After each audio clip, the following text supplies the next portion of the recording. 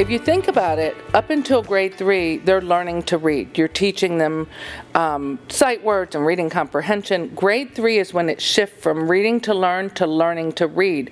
It's then assumed that they know how to read and they need to use those skills in order to learn social studies and science. When I was growing up, one of the things we got on a regular basis was My Weekly Readers. And my mother made sure we got those even during the summertime to try and keep that reading going. And we know about learning loss and things like that. But I enjoy it. I think it's a wonderful program.